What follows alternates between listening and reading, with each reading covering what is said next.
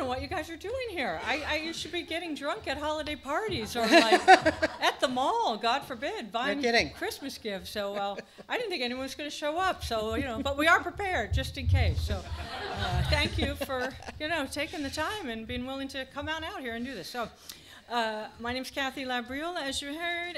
My name in Italian means big mouth, and it's true. And Dawn's a big mouth too, if she doesn't mind me saying so. But she's got a kind of a boring American name like Davidson. So. No, it's Scottish. It's not okay. boring at all. Right. But she's a big mouth too. So we're going to be talking tonight about something we call jealousy first aid, and our goal is to throw a lot of tools at you, a lot of different ideas, concepts, and techniques about jealousy, because we want to give you as many tools as you can have. Everyone's jealousy profile and jealousy experience is very individual and unique, and people are at very different places with their jealousy. So some of the stuff we're going to talk about won't be particularly pertinent to you individually, but I can say there'll be some things tonight that hopefully will be useful to you. It's always a little challenging with doing these jealousy workshops because usually in any given audience, about half the people are kind of brand new to the whole idea of open relationships, and they're having their first terrifying and intense experience of jealousy, and about the other half are like way, way more advanced, and so it's a little hard to cover stuff for everybody, but bear with us, and I'm pretty certain we'll come up with some things that'll be good for that will help each person here. I want to mention right off the bat, we are filming. My very good friend and favorite gal pal, JJNoire, a documentary filmmaker, is filming this for us. She is filming just Dawn and I, and she will not be filming you, the audience, because we want to protect your privacy and confidentiality. The only potential issue is if you ask a question later, or if you want to say something later, then you should let us know if you don't want your voice to be in the video. Even when you're talking out in the audience, we're not going to be filming you. She'll keep the camera up here to protect your privacy. But if for any reason you don't want your voice in the video, to either tell us right away or afterward talk to me or Dawn or to JJ directly. I appreciate people being willing to let us film this.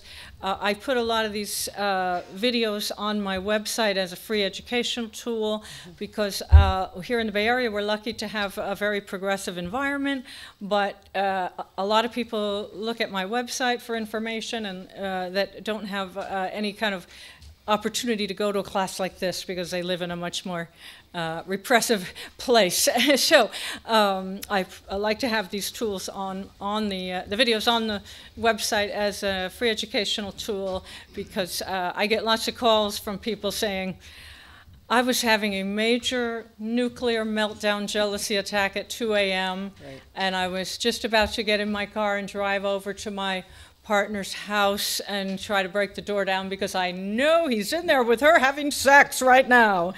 And then I saw your video and I thought, oh, I feel calmer now. Maybe that's not such a really good idea after all. Maybe I'll just wait till morning. You know. So I appreciate being able to film these classes so I can put them on the website. And this one will be on there relatively soon. So I want to just tell you what kind of our plan is for the evening. I think they're going to throw us out of here at 9:30. It's 8 o'clock now. First I'm going to talk just a little bit about jealousy in general, and kind of a few little basic concepts and ideas. Then I'm going to hand it over to Dawn, and she's going to be talking about her jealousy diagnostic tool. Then it's going to back to me. I'm going to be talking about an exercise that I call the jealousy pie chart, which is a way of breaking down and deconstructing the different thoughts, feelings, and experiences you're having during a jealousy attack and trying to figure out what all those feelings are and what the hell can you do about them to feel better now. Then I'm going to hand it back to Dawn. She's going to talk about jealousy, coveting, and envy. And she's going to talk a little bit about compersion. And then then she's going to give it back to me. I'm going to talk about some tips for how to survive the holidays and avoid polydrama over the holidays. And then we're going to open it up to you to hear some of your questions, as well as we're hoping you'll tell us your worst case jealousy scenarios and ask advice from us, as well as other very smart people in the audience who will have some good ideas for you. So, did I cover it? Well, I sure hope so. Okay. I'm going to start by talking a little bit about jealousy. The tools we're going to give you today are designed to help you to reduce the frequency and intensity of your jealousy experiences and to learn to manage your jealousy better. I want to point out that this class is not designed to help you eliminate jealousy, because if you're looking for that, that's down the hall here, a different class. Personally, in my experience, for most of us, that's really not a realistic goal. And I'm always in favor of setting a goal that you actually can achieve rather than setting yourself up to fail. There are a lot of reasons why we have intense experiences of jealousy. And people often will call me up and say, wow, I'm just starting out in this poly relationship, and I'm so shocked that I'm jealous. I never thought I'd be jealous. I'm so surprised. And I always say, well, I'm surprised you're surprised. You know, I'm shocked you're shocked. I mean, your precious beloved is out right now having sex, romance, and maybe love with someone else. You know, why wouldn't you be like in a deranged state of jealousy right now? Wouldn't that seem perfectly normal and natural? But I think because we're poly people, we have this expectation of ourselves that we shouldn't be jealous or we won't be jealous. And I often have people asking me, well, is jealousy just natural? Is it normal? Or is it learned? Or is it nature or nurture? And you know, so that's a very complicated question that we're not going to spend any time on tonight, except to say that my personal feeling is it's some combination of nature and nurture. It's no secret that Homo sapiens as a species have a very poor track record in sharing anything, land or food or resources. Or certainly we certainly don't have a good track record in sharing our beloved partners with other people. So we just seem to be a selfish, greedy, very possessive, controlling species, and that just seems to be the way it is. And it does seem to take an awful lot to change that. You know, you could say that we're that way because, at least here, that we're that way because we were raised in an evil capitalist society that teaches us to be greedy and selfish and just look out for number one. Or you could say it's, you know, genetic, that we just, millions of years of evolution have led us to be possessive and jealous because it has had a survival benefit at one time. If you listen to any of these evolutionary biologists there, we say that you know, it had a survival benefit to be jealous because if you guarded your mate, as they call it, if you guarded your mate successfully, then you would be able to procreate your genes and reproduce your genes, and your offspring would live and grow to adulthood and all that. So that they believe that we therefore developed this jealousy as part of our just genetic makeup. And that may be true, it may not be, but the reality is that the vast majority of people have a tendency to be jealous in a lot of situations, and especially in a situation of a romantic relationship where your partner is either interested in someone else or is actually involved in a relationship with someone else. And certainly the monogamous people are just as jealous as we are. For a lot of them, that's why they decided to be monogamous. They think that somehow that will spare them from getting jealous. But I get calls all the time from monogamous people who are insanely jealous of their partner if the partner just, you know, gets too friendly with somebody at work, or, you know, is, you know, joking and laughing with someone at a party, or, you know, they have jealousy just as much as we do. Or just goes to work and stays there. What's it? Or just goes to work and stays there. And stays late, yeah, or something. Mm-hmm. Yeah, who knows what they're up to there. Or the football widow. Yeah. So jealousy just seems to be part of who we are, and it takes a lot of time and effort to try to change that experience, that reaction. And as I said, our goal here tonight is not to help you eliminate your jealousy, because there's a second reason why I don't recommend that, and that is that it's not really a good idea. Your jealousy is there for a reason.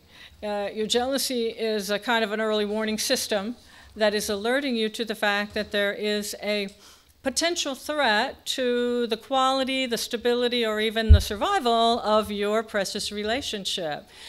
And I emphasize the word potential threat. Doesn't mean it is a threat, but anytime your partner has a sexual or romantic interest in someone else and pursues that interest, that creates a potential threat to your relationship.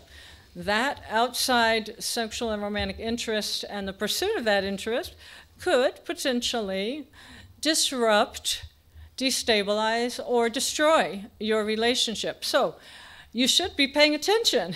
You should be taking a look at that situation and seeing, wow, who is this person, and what are they up to, and what is my partner up to, and what are their motives, what is their actual behavior, what is it they're trying to do here, and why are they in this relationship, and how does it affect me?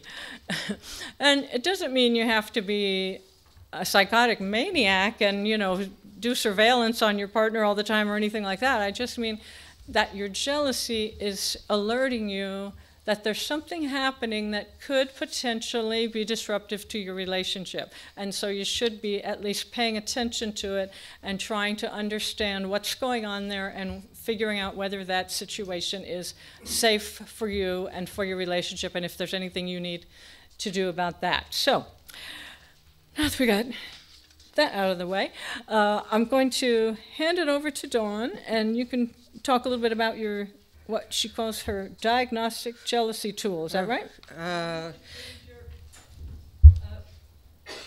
Okay, she's saying, now you need to give me the mic. That's what's going on. Okay. Technical difficulties here. Yeah. You just leave it on the table. Yeah. There we go. Okay. Okay. How are we doing? Is that good? Oh! Woohoo! I knew that was going to happen. Yay! Go ahead and I'll go. Well, that's okay. That's sort of feels like how my life has been recently. Some of you may or may not know, I just sold my house and moved after 21 years. And I spent all afternoon trying to find all the pieces to actually print out the various handouts that we were talking about today, and I did not succeed at any of those. So instead, I'm going to hand you guys a little a sign-up sheet where you can get this jealousy diagnostic tool of which she speaks. So.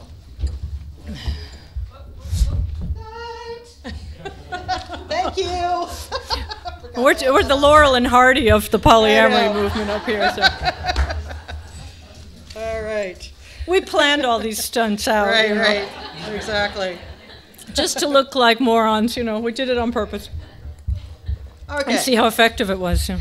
So I do have a few copies of this handout that we're going to be talking about. So I'm going to get one out from me so I can refer to it. Basically what I want to start with is I want to talk with you guys about what are the things that trigger your jealousy. Because one of the things that Kathy's going to do in a few minutes is she's going to help you figure out that, you know, what your jealousy is comprised of. She calls it the jealousy pie chart. I like to call it bake a jealousy pie. To do that, you have to realize that jealousy, as we understand it, is not a singular emotion. It's a complex of emotions. It's actually usually comprised of a large part of envy, combined with fear or anxiety, and sometimes there'll be anger or sadness in there as well. So these are the overall big picture items that might be in your jealousy. And once you figure out what's in your jealousy, it's easier to deal with it. Because for one thing, you can then figure out how there are a lot of things that you're not experiencing. You may not have most of the possible jealousy triggers, or you might. But the more you can get a picture of what it really is, the less unknowns there are, and the more you are able to figure out what tools to bring to bear in that particular situation. So, let's talk about, I want to get the ideas from you. What are, just, popcorn out, what are some of the big things that you feel are triggers for your jealousy? Everybody all at once. Don't be Yes. shy. Partner going on a date or seeing someone else as a potential long-term partner.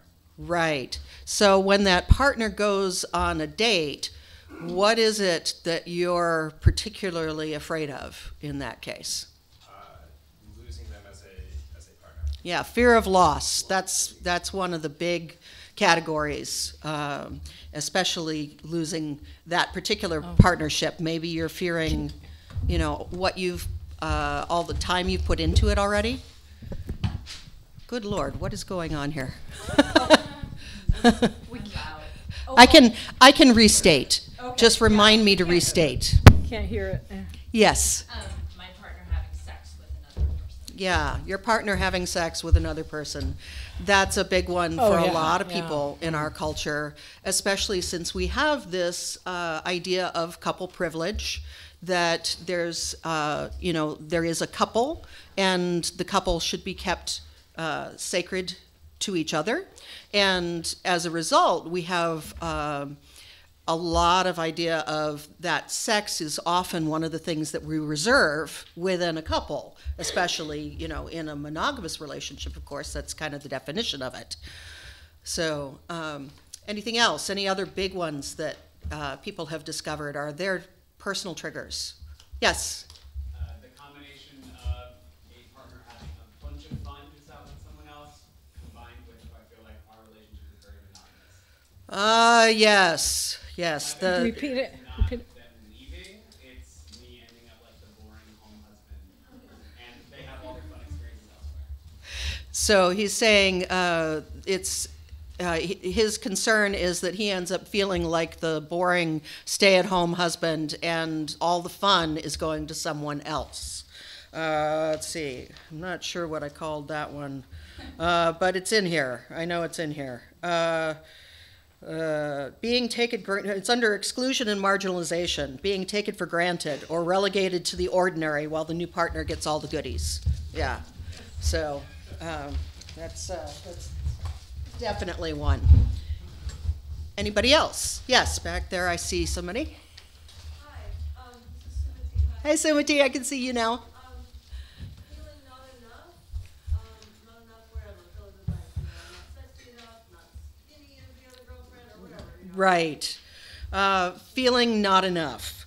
Yeah, that's definitely in here. I've got some competition, whenever you're trying to keep up with somebody in any way, or you feel like you're competing with them, which comes out of that, I'm not good enough, I'm not enough for whatever reason.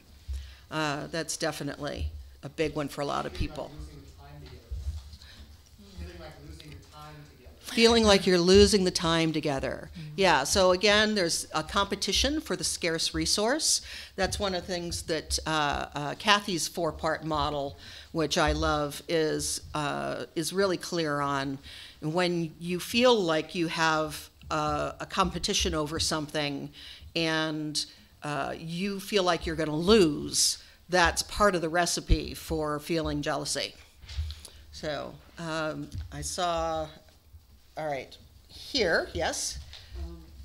For me, one of the things that I find most struggling with is loss of attention. And so if the people are in other poly families together, I can be really delighted as long as I am experiencing attention also. It's when I feel like that's attention, again, it's loss. We experience loss. Yeah, loss of attention, or sometimes I think I call this loss of specialness. That's that that thing about getting that time and attention from the other person. Of course, one of the real good things about polyamory, if you're able to manage to do this, which for some people feels like, juggling or something, is that you can fight that loss of attention by understanding that you stand to get more attention, actually, if you can view the larger picture and not just your immediate partner, but see that you're now part of a larger network, and therefore you could get attention from 4 people, in the next day. And wouldn't that be great if you were able to really feel the compersion, that feeling of happiness for our partner's happiness, as well as get that attention for yourself. So, yes. I think another example is when your partner wants to do certain things with other people but not with you. Mm-hmm. Yep. When your partner is going to be holding something special, right? But they want to do that with somebody that isn't you. And that can be a real challenge.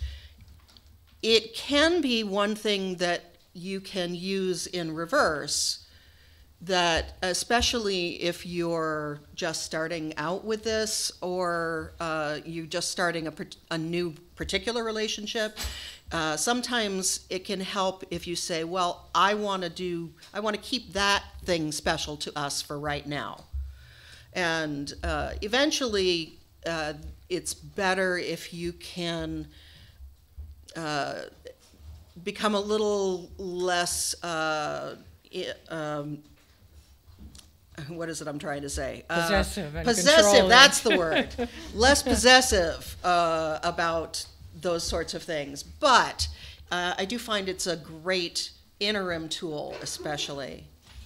So, yeah. Sometimes it's not just a special thing, it's a mundane thing. Uh-huh. That suddenly becomes more special. Oh, we're going to go grocery shopping. Why are you going grocery shopping? That's awesome. I can't go grocery shopping. No, you can't go run that errand. That's And right. For some reason, I suddenly have this urge to go to the pet store, and he needs to go to the pet store, and that needs to be. It's our pet together. How can you share our pet with her? So sometimes it's the mundane things of the Yes. errands and the shopping and the dinner and the Yeah. special. I don't know about the rest. Can you just repeat that so we can? What she's saying is that it's a real challenge when mundane things get done with somebody else.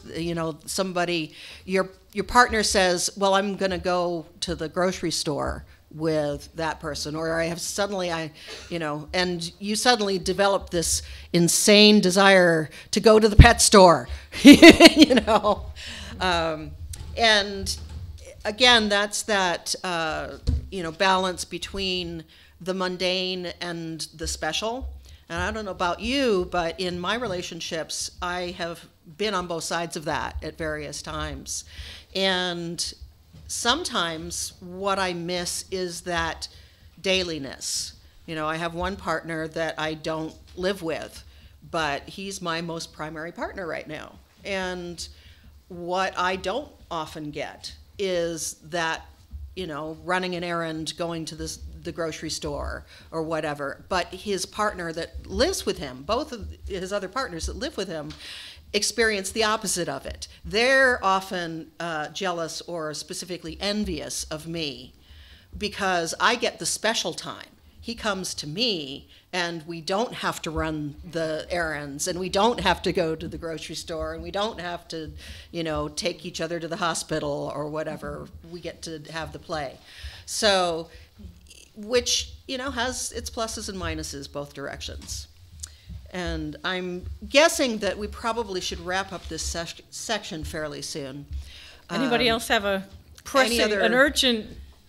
Okay, let's take those two more. Like an imbalance in the relationship. Like Yes, they have yes. somebody else and you don't, or they have, whether it's more friends or more something.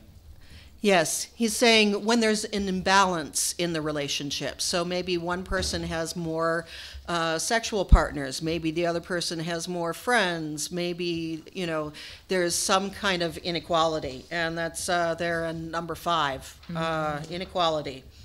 And one of the notes I have under that is, especially if one partner is an extrovert, an introvert that is in relationship with them might feel left out. Even though they want to be alone, they may still end up feeling left out because that extrovert is wanting to go out and get more attention more often. So There's one more person in the back. yes, you've been raising your hand all the time. So. Good. I feel like the competing thing too is like he always tells me I'm a bowl and she's the china, and I always say no, but I'm china too. Oh. I'm always kind of like wanting to be, no, I'm just so sensitive. I'm just, you know, and I think he sees the aggressiveness in me, and Right. she's like china, and I don't. I feel like then I start competing. Like I want to be china. I'm china too. Like I'm both. You know? And Yeah. I have a hard time with that. Yeah, so she's saying that her partner says that she's a bull and the other partner is China. And she's like, but I want to be China too, you know? And again, it's that competitiveness, it's that comparison. I generally find that the comparison in anything is really one of the biggest things that I think our jealousy is here to teach us, is how to not compare our insides to somebody else's outsides. And that is a tough thing to learn how to do, and jealousy is one of the tools that can do that for you. It's just a matter of learning how to deal with that jealousy. So how are we doing on getting the handout delivered out there? Are we? Great. Okay, so you can get a free copy of this that I've got 11 different categories, and I forget how many, 40-something different specific items. And I'm always happy to receive new ones. If you think there's something that you're experiencing that isn't on there, or that your partner experiences that isn't on there, feel free to drop me a line anytime. I'm always happy to update and improve.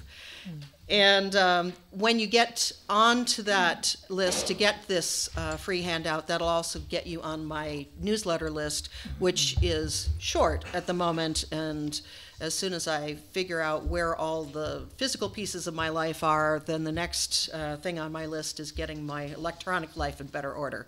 So there should be more coming soon. So, we on with you now? What's that? Is that? Okay. We're technically challenged here. Okay, one thing I forgot to mention earlier is that we are selling books in the back, and I am donating the proceeds to any books that are sold to East Bay Community Space, the space that we are in. This is a very poly-friendly space and a very queer-friendly space. It's a really terrific place. They have really been there for us as a community, and we really want to keep them afloat. So I will be donating any proceeds from the books tonight to East Bay Community Space, and I want to encourage people to come out and come to events here. And if you're going to have an event, this is a great place to have an event, as you can see. So consider having your event here as well. I want to give a big shout out, thank you from all of us perverts to East Bay Community Space. Thank you. Yay! We are very grateful to you. So. You know, that's a really great idea, and I just want to mention that I also have a book which is only available as a PDF download, but I would be happy to donate the proceeds of any of those that got bought in the next, let's call it 3 days, out of this. If you mention East Bay Community Space, I will do the same and donate, because I also agree this is a wonderful space. I'm so happy to have it here. We came out for the East Bay Poly Potluck and Discussion Group a number of months ago, which normally would happen tomorrow, but there's something else going on that I'm not at liberty to talk about, and I'm not sure I have found a place to hold it or somebody to hold it for me. So, but Great space here. Thank you so much for doing it.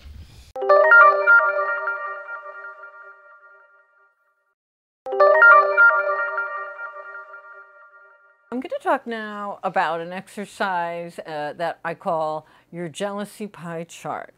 And the reason I developed this exercise is that people call me every day and they're extremely hysterical and they say, oh my God, I'm just so insanely jealous. And I've discovered that just saying you're jealous doesn't actually tell you very much about what you're feeling, and it especially doesn't give you much of a clue as to what to do about it in order to feel better as soon as possible.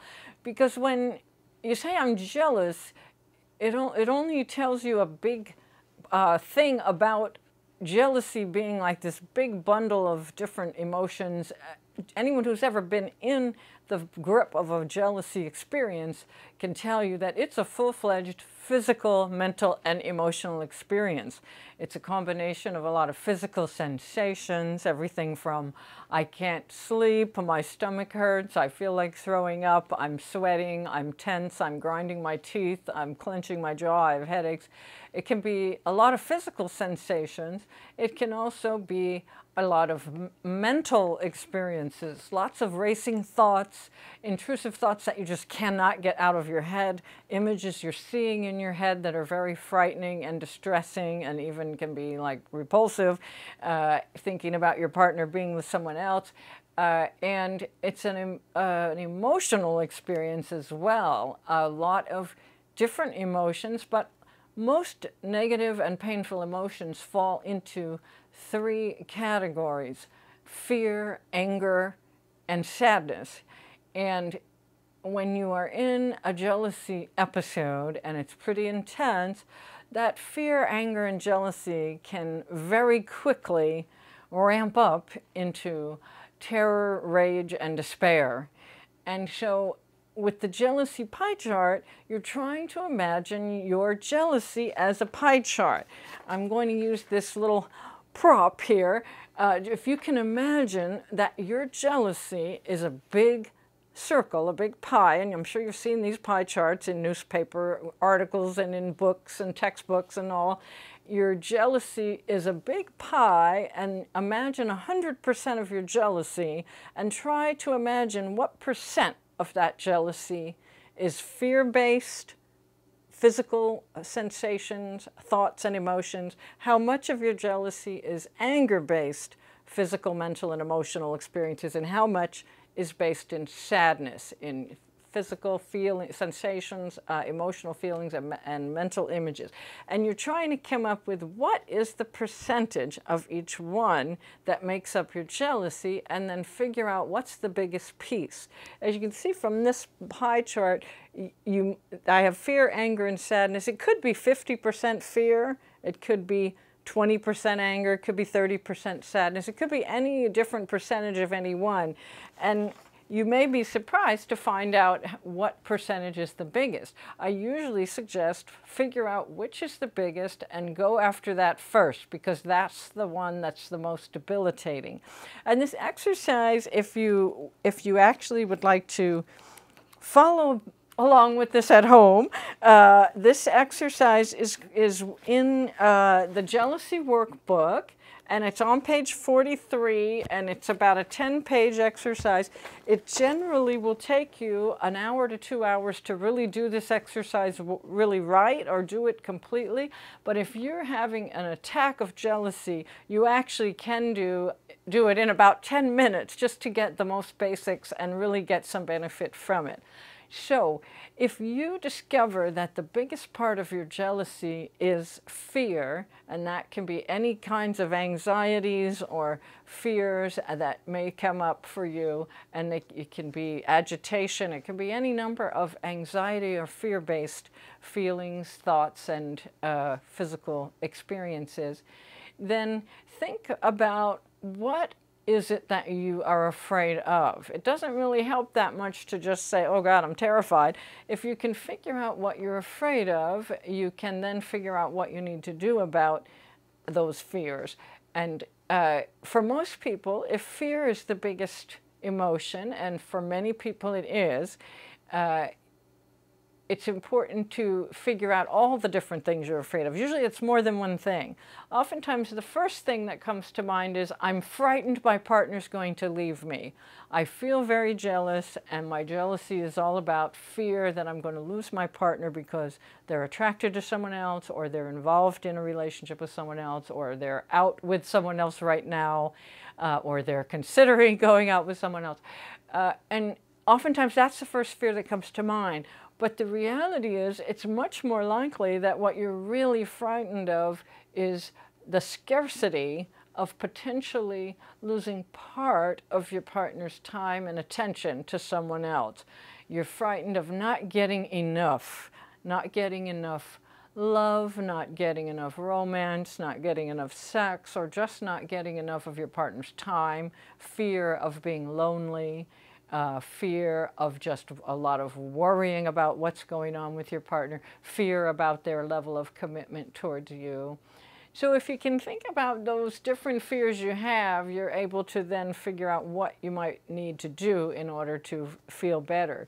For instance, if your fear is about scarcity, then you can talk with your partner about asking them for a little more time and attention just so you feel a little more secure. If you're frightened about their level of commitment, you may need to talk with them about that in order to get some reassurance about how committed they are to you, or how much they are willing to acknowledge what their level of commitment is.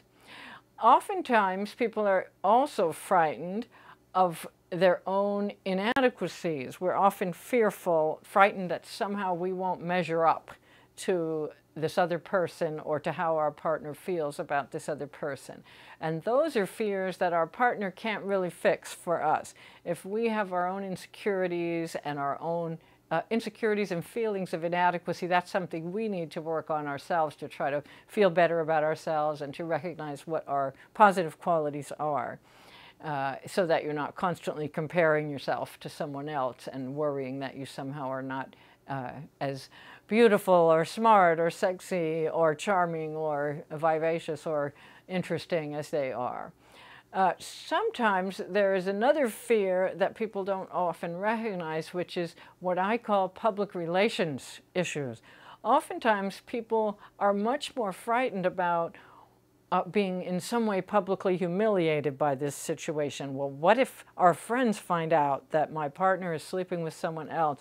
They're going to think that I'm a doormat, or they're going to think that my partner doesn't love me, or they're going to think we're breaking up or something. Or what if our family members found out? How would they feel about us? So sometimes it's not so much about what is actually happening, but your fears about other people's judgments of you, or other people's judgments of your partner, if other people would find out.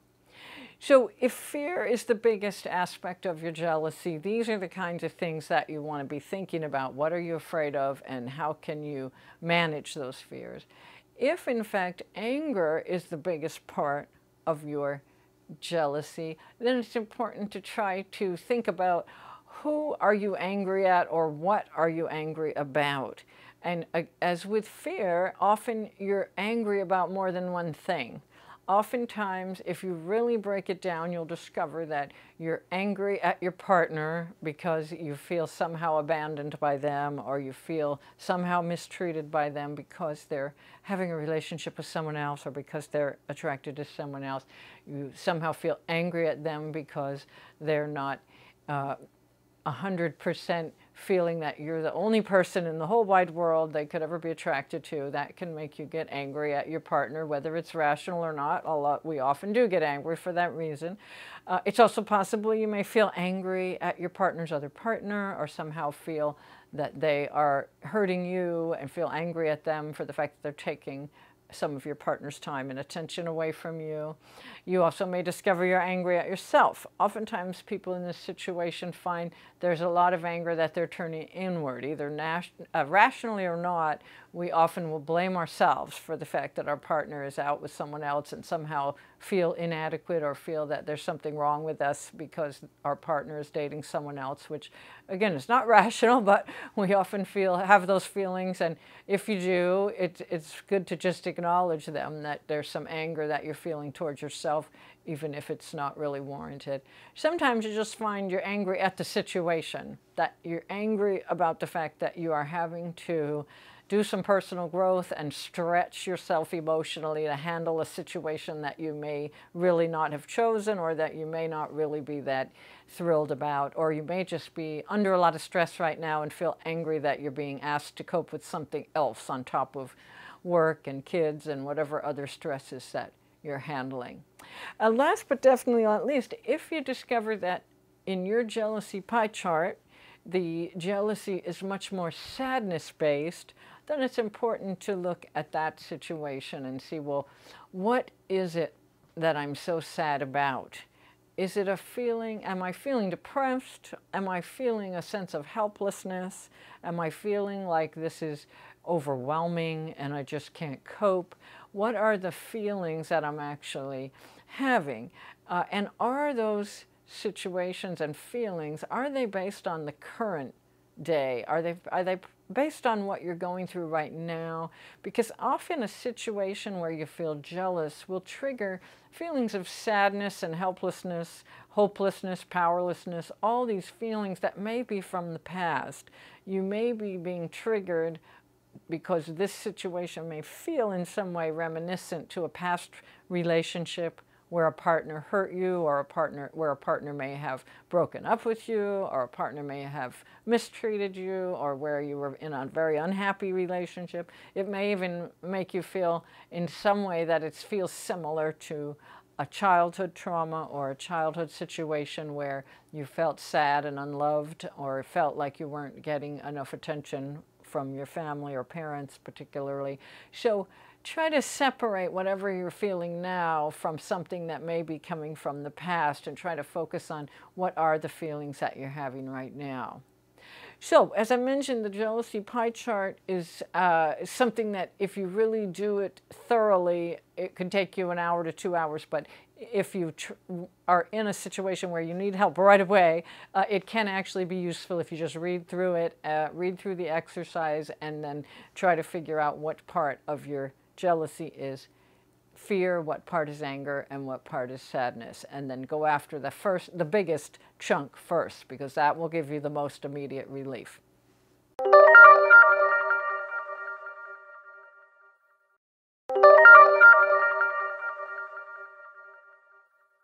We're going to talk now about jealousy, coveting, and envy.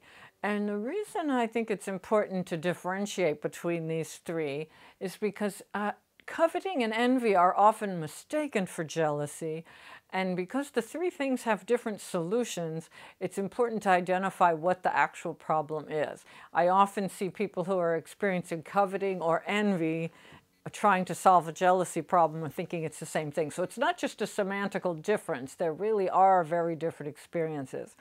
And my esteemed colleague, Dawn Davidson, has come up with 3 excellent definitions that are really useful, and because she came up with these brilliant definitions, I have, with her permission, stolen them and have used them in my books because they're much better than any definition I could come up with.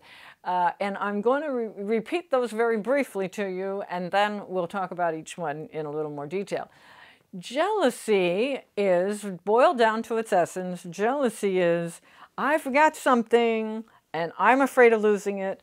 It's all mine and you can't have any.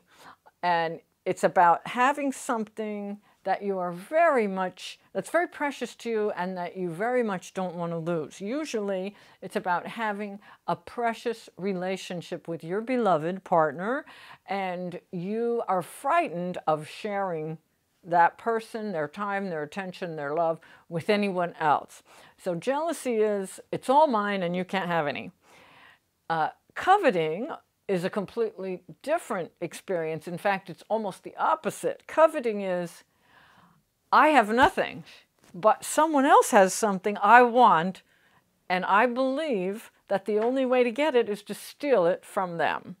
And so coveting is, you have something, I want it, I'm going to try my best to steal it from you. Usually it means someone else has a relationship that you want, that person. You have a desire to have a relationship with their partner, so you decide to steal that partner away from them because you believe that's the only way that you're going to be happy, is to steal that person away and have that person all to yourself. The third thing is envy. And envy is very different. Envy is, I see that you have something that I admire and that I want, so I'm going to ask you to share with me what you have, or I'm going to go out into the world and find something similar that will make me happy. So you can see that the big difference between envy and jealousy and coveting is jealousy and coveting both assume a scarce resource, whereas envy assumes there's plenty for everyone. So with jealousy, you're assuming I have something, and if I share any of it with someone else, I will not have enough and I'll be deprived. With coveting, you feel someone else has something, and the only way that you can be happy is to take that away from them. It assumes there's not enough of that resource to go around, and that it's both jealousy and coveting are kind of a zero-sum game.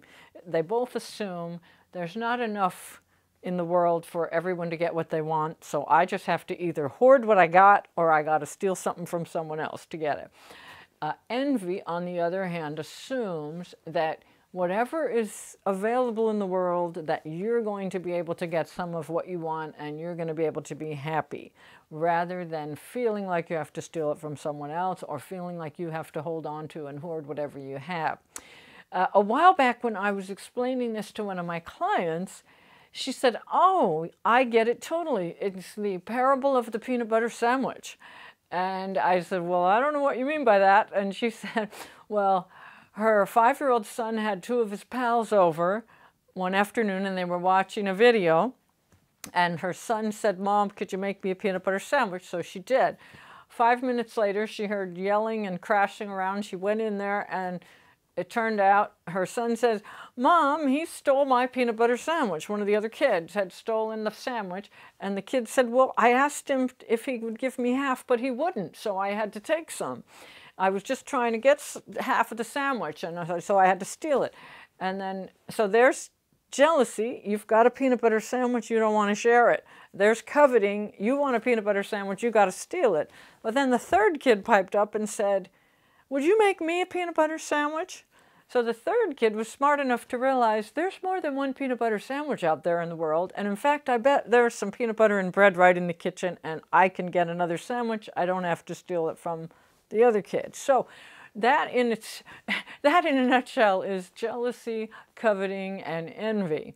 And the key is, if you are feeling jealous or if you're feeling coveting, see if you can shift your experience to envy. See if you can imagine that whatever it is you want, that there's more of that resource in the world and that you will be able to actually get what you need. For instance, I often see a married couple, and one of the people in the couple has an outside relationship. Let's just assume, for the sake of argument, it's a heterosexual couple and that the husband has another girlfriend. Often, that the wife in that situation is very much feeling jealous, wanting to hoard the husband's love and attention, not wanting to share it with anyone else. At the same time, the girlfriend is feeling covetous, wanting to steal the husband away because she's not getting enough of his time and attention. If I can get all 3 of those people in a room together, I can try to help them realize the wife is actually only really envying what the girlfriend has, and the girlfriend is actually envying what the wife has. Because often when they really sit down and talk about it, the wife says, "Well, I feel resentful that he goes out and has these fun dates with her. They go out dancing, they go out for dinner, he buys her flowers. I'm very resentful because I'm not getting any of that. I'm at home with the laundry and the kids and the dirty diapers." And the girlfriend is saying, "Well, I'm so angry and so jealous that he's got this wife at home and she gets to live with him and be married to him and own a home with him and have kids with him, and I'm just this other woman on the side. I feel really angry about that. When I'm able to help them understand that each one is envying what the other one wants, and then they're able to say, well, then what can we do about it? Often for the wife, the solution is she wants some of that romance too. She wants the husband to give her some special attention. She wants date nights where they get a babysitter and go out dancing. And in fact, often the girlfriend is really looking for a real committed relationship, and that partner is not really available for that. So often her solution is to go out and find another partner that really is fully available for a committed relationship, and she can continue to have a relationship with this man as well, but at least then she's going to have her needs met for having a committed full-time relationship, and she can still continue having a wonderful love affair with this person on the side. And then in that situation, everybody is getting what they need.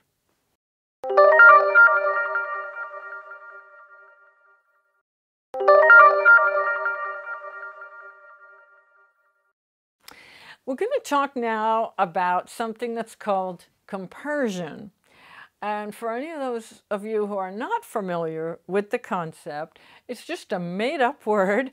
It was made up, invented by the Kyrgyzstan communes in the mid-1970s. The Kyrgyzstan communes were a group of hippies, essentially, in the 1970s who lived in several houses in San Francisco, and they believed in so-called free love and open relationships and all those things that were the way we used to talk about it in those days. And they coined the term compersion to mean something that is sort of like the opposite of jealousy. When you're jealous, you're feeling very possessive, you don't want to share your partner with anyone. The concept of compersion is something like the opposite of that, where you actually want to share your partner with other partners, where you actually feel happy for them and feel very comfortable with them having other partners, but that you actually feel happy for them because they are enjoying love, romance, and sex with other people. And for most people who are in open relationships, that concept and that experience is a little bit remote. Most people are not really able to get there. For most of us, we're lucky to get to what I call neutral. We're lucky to get to the point where we are feeling relatively neutral about the fact that our partner is interested in or involved with other partners. And I think it's kind of an unrealistic goal for most people to actually feel just thrilled that your partner is out having relationships with other people. And personally, I think compersion is way overrated. There are lots of people in polyamorous and open relationships who talk about compersion like it's the holy grail and like it's the thing we should be striving for. Personally, I think it's way overrated for two reasons. First of all, my attitude is I am giving my partners the green light to go out and have sex, romance, and love with anybody and everybody anytime for any reason. Isn't that enough? Aren't I doing freaking enough, giving them the freedom to do all that? On top of that, I'm supposed to feel just giddy and thrilled when they are out on dates with other people, or I should be like eagerly excited for them to have other relationships with other people. It's really asking kind of a lot, and I'm not alone in feeling that way. Most people that I know that are in polyamorous relationships have enough trouble just giving their partner that level of freedom that on top of that, it's very difficult for them to actually feel really excited and happy about it.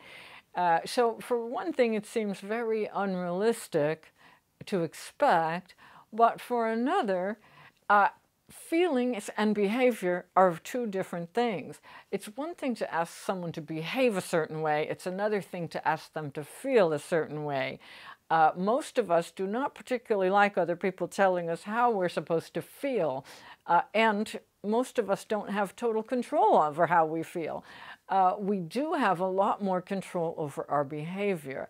And I feel like if I'm walking the walk by actually giving my partner that freedom, it's not really fair to ask me to feel a certain way about whatever they're doing. I get to feel however I feel, and I don't really feel it's fair for someone to tell me to feel a different way. And most people find they feel very resentful if their partner is expecting them to have a certain set of feelings for any reason.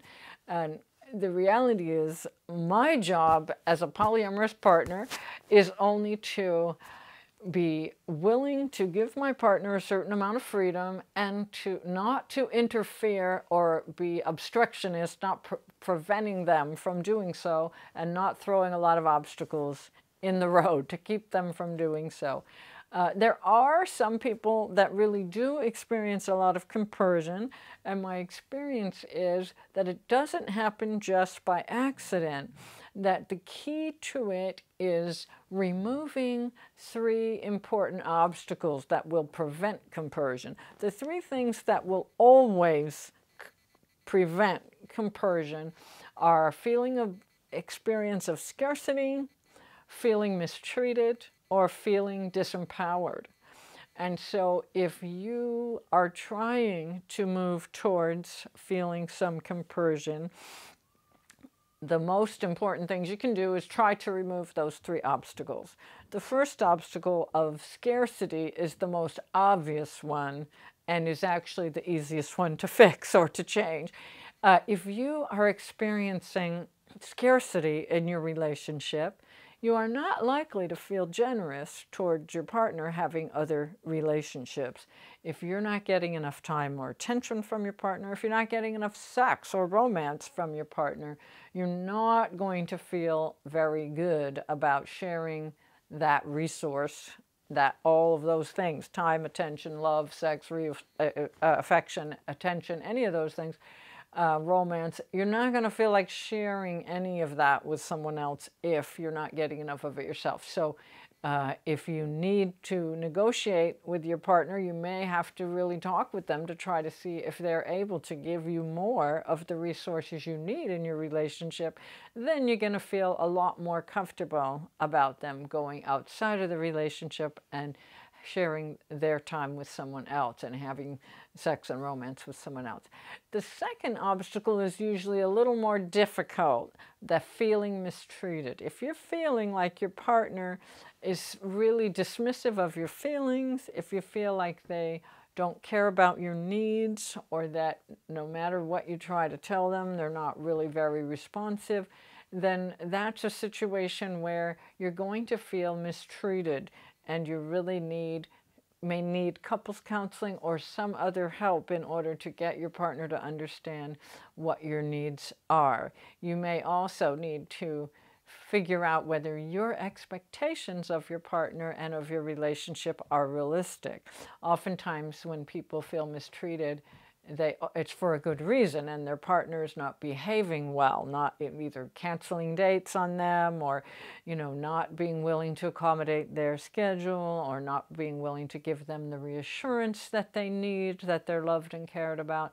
But sometimes it's that you may have unrealistic expectations of what your partner is supposed to do for you, or what you feel entitled to in terms of what your relationship is like. So sometimes couples counseling can help with that as well, if in fact you have some unreasonable or unrealistic feelings of entitlement or expectation about what a relationship is supposed to provide for you.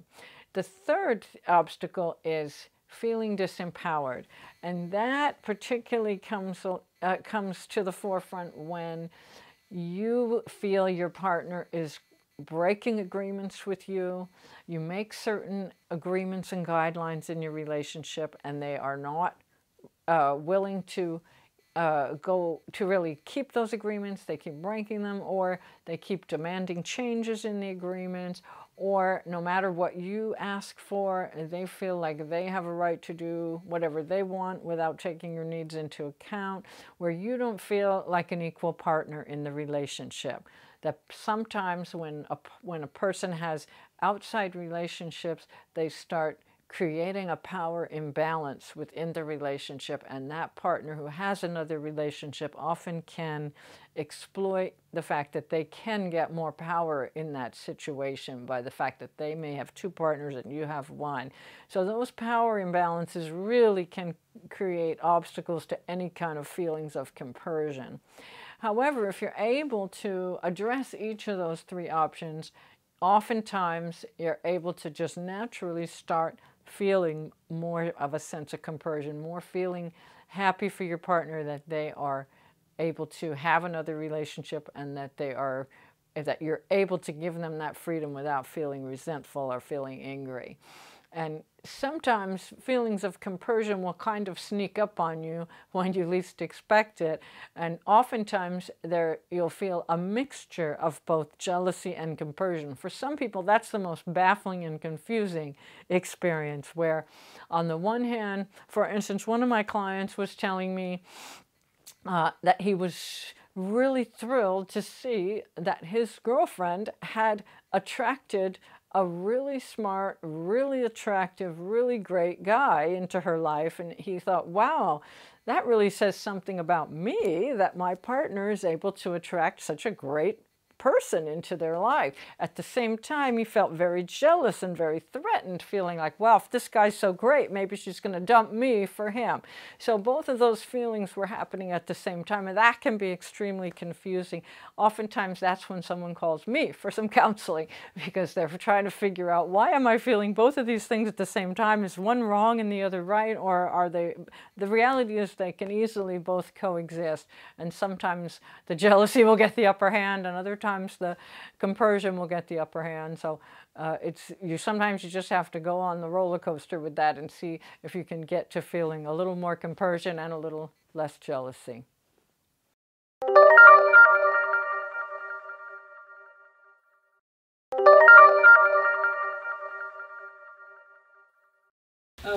We're going to move on, and I'm going to talk about just briefly about about tips for the holidays, being poly in the holidays. There are a lot of major poly debacles that occur over the holidays, and I'm sure some of you have experienced that yourself. I have an article, and there's copies of it in the back. I didn't make enough copies for everyone because it's on my website if you want to read it. It's a 9-page article, so I didn't think everybody would really want it, but there are a bunch of copies in the back if anyone wants them. The first holiday tip for poly people is, it's kind of too late for it right now, because it is that your best bet is to start early in the season. I tell people the day after Halloween, when you are stealing those chocolate bars from your child's Halloween bag, that's when you should start thinking about the holidays. We're talking Thanksgiving, solstice, Hanukkah, Christmas, New Year's Eve, New Year's, all those big holidays. And you should be thinking about it in the beginning of November, and start thinking first about, what do you actually want? What would actually make you happy over the holidays? Oftentimes as poly people, we're so busy trying to make everyone else happy that we forget to start with, well, what do we actually want to do for any and all of these holidays? Secondly, have a conversation with each of your partners well before the holidays, a private conversation with each person, strictly for information gathering, asking them which holidays are more important to them than others, what is the meaning of each of these holidays, if anything, for them, and if they had to forfeit one or more of these holidays, which one would it be? When I say that, it's important to talk to them about the meaning of each holiday, because there's often a kind of a minefield, and you'll step on some landmines in discovering that holidays often have meanings that you're not aware of, and it's important to find out what that meaning is. Particularly, what would be the meaning of you not actually being available for a particular holiday is probably much more important than what the meaning of you actually showing up for it is. And once you know what you want and you know what your partners want, and hopefully you've consulted your family to find out whether they've bought tickets for a cruise, for the Caribbean cruise for the holidays, and you're supposed to be there. So know what's going on, and then you can make some decisions about what you're going to do, and trying to consult your partners to see if you can find enough overlap that everyone can be happy. It's important also to understand whether your partners are considering any of these holidays a test. I always tell people, don't make any of the holidays a test, because if you do, your partner is going to fail that test. If you decide a month ahead of time, if he can't be here with me for Christmas, that means he doesn't love me. If you decide that that's a test, you're going to cause that person to fail that test. If it's really important for you, for that person to be with you on Christmas, do tell them that and try to work. Another important tip that I often give to people is, if you are thinking that it's a brilliant idea to get all your partners and their partners together for Thanksgiving or solstice or Christmas or something, before you think too much about that, ask your partners how they feel about that, and think for yourself about how it's actually going to turn out. So I'm doing a literal facepalm here, because there was an experience that I had at the point where my now ex had recently gotten involved with the woman he's still involved with, and he decided that it would be a great idea to invite not only her, but also my other partner and my other partner's family to an event where he was going to cook for all of those people and my parents. Wow, that was a bad idea. So yeah, that's definitely one, check in first. And one other thing before we go back to your regularly scheduled Kathy, is if an event is not important to you, really consider making that known. Same partner, we had a horrible experience right at the end of things, of my involvement, because it turned out that he thought that she needed to be at Thanksgiving at my house, and she didn't actually care about Thanksgiving at all. And I was pretty upset at the notion that he would force someone that I was having a problem with to be with me when she didn't even care. Mm-hmm.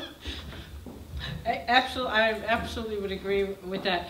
An even worse idea that some people have had and is coming out to your family about being poly at Christmas or Thanksgiving or some other holiday with your family and your partners. It really not a good idea. I can just, if I had more time, I'd tell you why, but you may already know. It seems like a good idea when you think about it, but it really isn't. So, but if you decide to include your various partners and metamors and all that, even if it's okay with everyone, I would urge you to keep it short, because sitting through like an 8-hour Christmas day with people that maybe you have some issues with, or maybe one of them has some issues with each other, it's just a long time and can be pretty uncomfortable. So best to keep it short if you can. Last but not least, if a holiday polydrama does ensue or something goes wrong, be the first to apologize and really try to make it right, even if it really wasn't your fault, or even if very little of it was your fault. A lot of things happen over the holidays that are completely out of your control, like somebody forgetting to thaw out the turkey, and so dinner's 4 hours late, and therefore you had to miss the other event you were supposed to go to afterward. Or your partner cut their thumb on the new mandolin slicer, and we had to go to the hospital. Yeah. Oh, yeah, these things happen. So it's much better to take more than your share of the responsibility than less, because regardless of whether it was your fault or not, you still have a very hurt, angry partner who missed out on a holiday with you, and they're upset, even though it's not your fault. So it's best if you can apologize and try to find some way to compensate for that. So I just want to make that very brief, but there is a handout in the back if you do want to read even more about that. And I think that's a really good piece of advice in general, and really related to the whole jealousy thing, is as much as possible, own your stuff. It's gonna really help to reduce feelings of jealousy if you're not also feeling like your partner has their head up their butt. If they're able to own their part of it and you can own your part of it, then you have a lot better chance of both compersion and a reduction in jealousy. I wanted to mention one more thing. You have one other handout in your packet, and it's just called What to Do If Your Partner is Jealous. And because everyone is here tonight, I'm kind of assuming that you yourselves have a little bit of an issue with jealousy, but oftentimes you're also going to be dealing with a partner who's extremely jealous. And we're not going to go over this because we don't have time. It was just kind of a little bonus freebie. I definitely encourage the person who, if you are a very jealous person, to read this over so that you can explain to your partner what they can do to help you in that situation when you're jealous. If you're the partner that doesn't tend to be jealous and you're the partner where your jealous partner is screaming at you, this can be helpful. This can be very helpful to try to remember that your partner's in an altered state right now and they really need your love and support. Even if they are overreacting, even if they're behaving badly, they don't need you judging them and criticizing and telling them to just calm down, because that's really only going to make things worse. There's a kind of a mismatch that happens when you're jealous, you're upset, you're having a lot of feelings, but your partner is in a mode of logic and arguing. And so you got the one person, the jealous person, me, saying, feelings, feelings, and then you're saying logic, rational argument, and you're not hearing each other.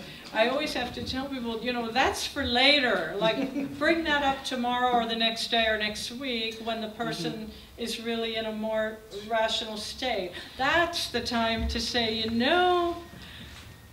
when you called me a selfish little bitch the other day, that really wasn't okay, and you need to apologize. That's the time to say something like that, is a few days later when they're calm and rational, and they'll be ready to apologize. It's not that you should accept any kind of abusive behavior, it's just that at that moment the person is really not able to have a conversation with you. So I just want people to have that. Related to that, if you are the one who's feeling like your partner is insane with jealousy, you will need some support too. Do not try to get it from your jealous partner. Okay, now we're going to go to just questions, and people, if you have some jealousy scenarios you want to tell us, and please use the microphone. We'll just pass it back. This gentleman has a question, pass it back to him. And because we only have about 15 more minutes, and then I think they are going to throw us out of here. No, I'm not going to call you crazy. So, as you were just talking about, in the moment when the jealousy in the partner arises, what would you recommend is the best course of action for the partner who is doing their utmost best to be as understanding as possible in that moment? What do you have advice for the person who feels that anxiety welling up and wanting to knee-jerk react to it, and then the person and people that are dealing with that at the moment? Yeah, I actually have a short list of tools for the non-jealous partner. And it starts with realize that it's not about you. Quit taking it personally. Even though they're telling you that it's about you, it really isn't about you. It's about their stuff internally. Also, things like, take the long view, Because if you can realize that if you give something now, give them a little space, give them time to recover, you will probably reap great benefits over the long view. One of the things that I really like is write down all the reasons that you love your partner and post them somewhere that you can review them when they're off in their jealous fit.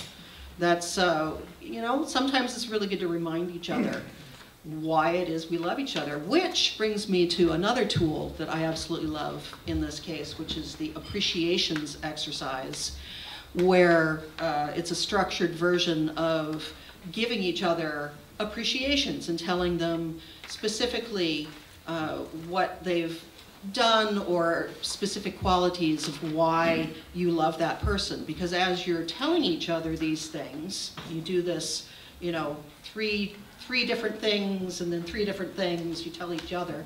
As you're doing that, you will remember why you loved your partner, you know, even though right now you're going nuts because they're insane with jealousy. But if you remind yourself, it will help you to be able to work through that. One thing you'll notice on that sheet is that the first step is shut up and listen. That you really have to listen and give your partner time to say the things that are on their mind. And then the second step is to try to see if they are rational enough to be able to tell you, do they want a change in behavior or a change in agreements that you have, or do they just need emotional support? Mm-hmm. Because oftentimes that's a big mismatch too, because the person is saying, oh, I'm so upset, it was really hard for me because you stayed overnight with that person for the first time. And so your thought is, well, okay, do you want me to never stay overnight with them again? But usually it's just, they want you to acknowledge that that was hard for me, and I really did something that was hard for me, and I did it because I care about you, and I wanted to give you this freedom, and that they need some acknowledgement of that, and for you to give them a little support. Sometimes they do want a change in behavior, and you're trying to ask them to be clear about that if there's something they want you to change about the situation. That can often be one of those gendered items, because it's often the case that men are socialized to step in and try to fix it immediately, and the women just want to hear that, you know, the acknowledgement and the validation. Now, of course, this is not a, you know, biological thing. Again, it's a socialization thing that we experience. I think having a partner that helps you with the jealousy is really good. Start over because I couldn't hear you. I have a partner that he really helps me with my jealousy. I think he lets me go crazy, and then we talk about it afterwards. And I realize that I'm really passive aggressive, and I sabotage it.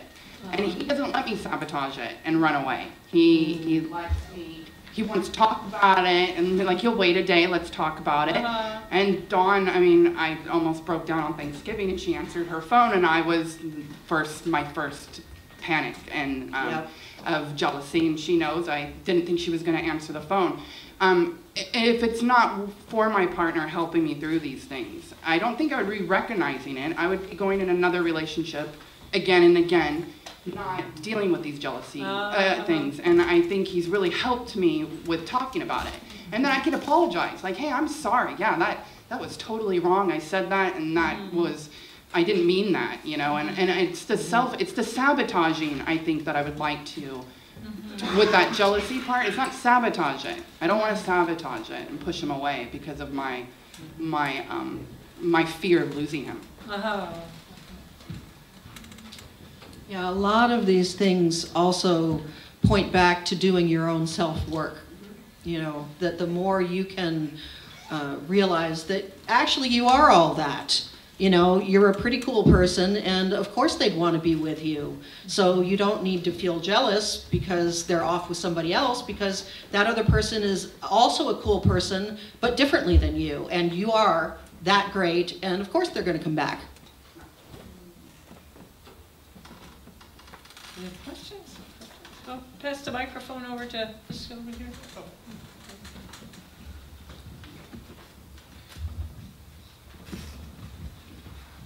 Hey, I was just wondering if you had a tip for something that I could do every day to just as a practice to erode those 3 barriers to compersion. Just like a little something. Is there something you can do every day? Yeah, just something every day. I don't know, stop. You know? To, I mean, one gratitudes. of the, yeah. Gratitudes. Yeah. Write down at least 3 things that you are grateful for in the world every single day. The more grateful I am, the less jealous I am, the less I feel competition or inadequacy. One thing that's helpful to me, that person because of that. And we're kind of ingrained in thinking, well, if that person's better, why wouldn't they leave me? But that's just not how people operate in life. It's just what we think they're going to do. Otherwise, my partners would have left me a long time ago. Because, you know, they date people that are way better looking than I am and a whole lot smarter and, you know, really just a whole lot nicer in general. More available, they have more free time than I do. You know, so they would have left me decades ago if that was how it worked. So, but one more thing on that. In order to generate compersion, for me, I have to really make sure that there's no scarcity. Because for me, you know, I grew up with a real scarcity of everything in my life, and especially a scarcity of love and attention. And so I'm just terrified of that scarcity. So I just have to make sure that if I have enough of my partner's time and attention, then it doesn't matter who else they're involved with, because I'm getting my core needs met. And that is really key for me. And each person probably has their own thing that it's like, okay, this is the core thing I absolutely need to feel safe and secure. If you can figure out what that is for you, you probably can develop compersion. Yeah. Also, remember that we are polyamorous, right? This means that I can get my needs for attention met with other partners as well.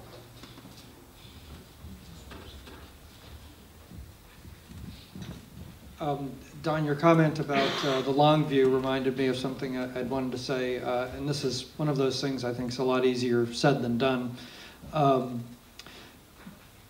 When I really try to think deeply about it, I think a lot of jealousy is rooted in a sense of possessiveness and ownership mentality and attachment. My definition of jealousy is when someone else wants to take something that I've got.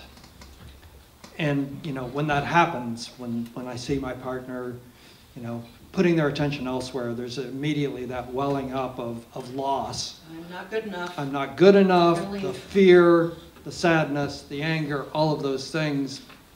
And again, much easier said than done, but what I try to tell myself is that I don't own my partner's love and attention. They're giving it to me freely of choice. And if they choose to take it elsewhere, that's their choice. And it's not mine to have and lose. It's theirs to give me or not. And if they want to give it elsewhere, I have to let them. Yep. Totally. Did you have a question? Actually, my question and comment was an appreciation of what you've expressed. I want to say thank you for expressing something vulnerable. And if you're willing, could you actually give specific example of how your partner holds you when you are being sort of passive-aggressive and being irrational? What he does? Yes. On the mic. Please tell us how to do that. We need that information. I don't know, maybe Dawn should. Dawn's the one that has helped me through this. It's actually, I make a list to myself what Dawn has given me skills, what she just said. He's not leaving me. And so what he knows what I need is that reassurance, is that because I have this sense of loss. And so he reassures me, like, where do you think I'm going to leave you? Did I say I was going to leave you? But automatically our head thinks. Our head plays mind games on us that they're going to leave us, and he loves that person more. And he's never even said any of those things. So he tries to tell me everything that I'm thinking, no, I love you. I'm not going to leave you. This is going to be better. I'm going to have more love. Like all the positive, like write the positive and write the pros and cons. And there's only one con there, and that's just the sense of loss that I need to figure out myself. You know, I need to figure it out.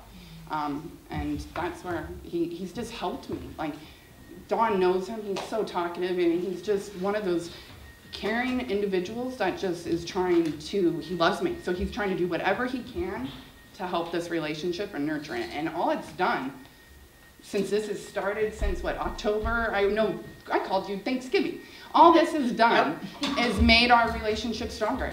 I mean, I am so happy in love with him, it's completely crazy.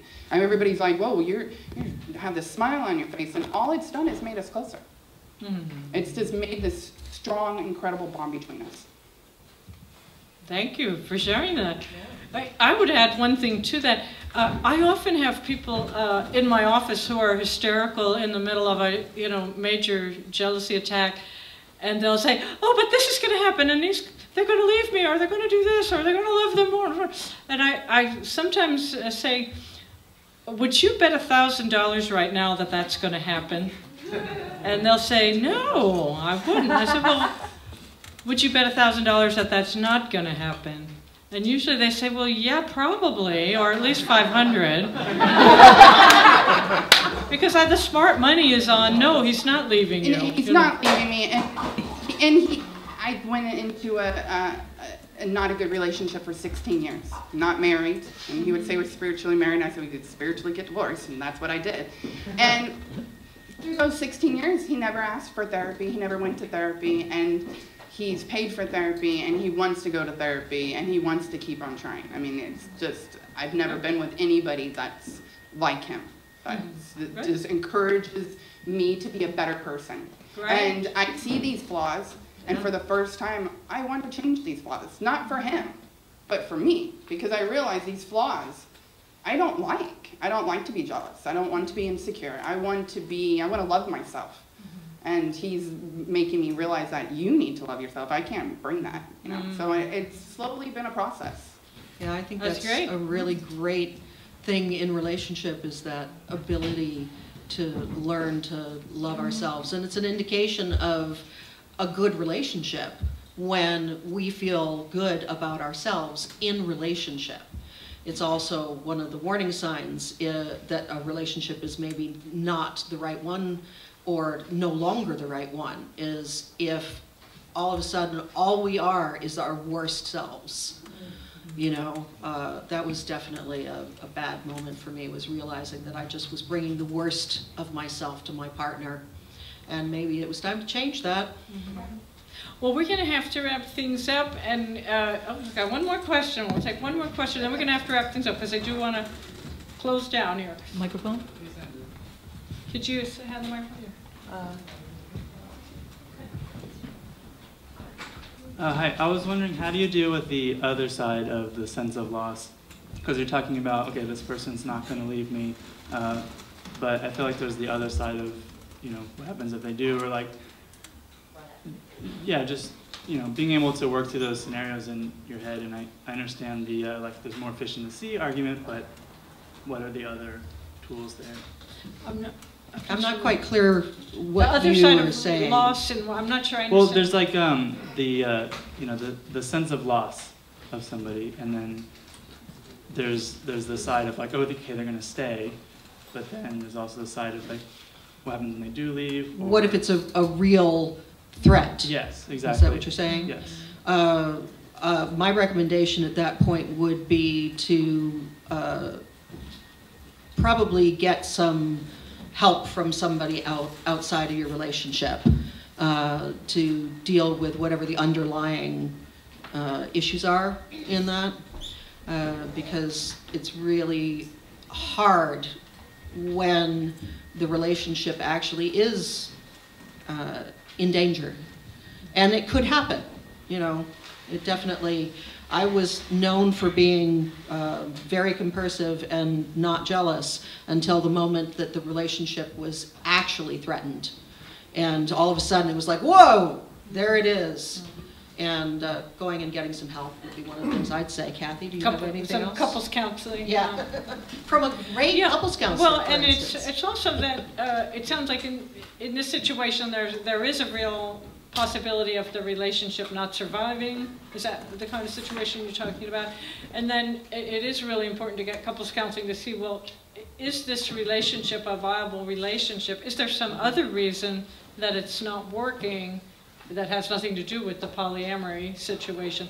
I often see people who are in a kind of unhealthy or unhappy relationship suddenly deciding, well, let's try to open up our relationship and see if that'll help Relationship us. broken, add more people. And that is really usually a disaster. I mean, that relationship was usually going to end anyway, and then adding another person kind of speeds up the process usually. So better to just, before you even go there, get some couples counseling and try to figure out if you're really compatible. And then some people even do a worse thing, which is deliberately are looking for a replacement while not breaking up with their partner. They're looking for a replacement, so they say, gee, let's have an open relationship. I've got a crush on this person. So that's really a recipe for disaster too. Better to try to figure out whether your relationship is compatible enough to really have a future together before thinking about having some kind of open relationship. So I actually have a whole handout on this that you can get off from my website. It's called Is It Over? And you can find it on the free stuff tab. And my website is www.loveoutsidethebox.com.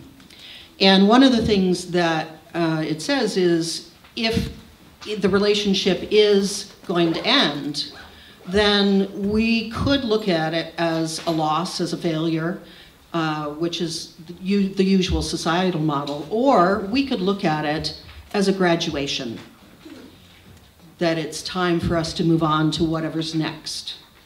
So that's one of the things you can do if it does end. Easier said than done, John. Yes. Yes. Okay, we're going to have to quit. I'm certainly going to hang around a little bit until they throw me out the door here, and so I'm happy to answer questions individually until that time comes. Thank you all. Thank you very much.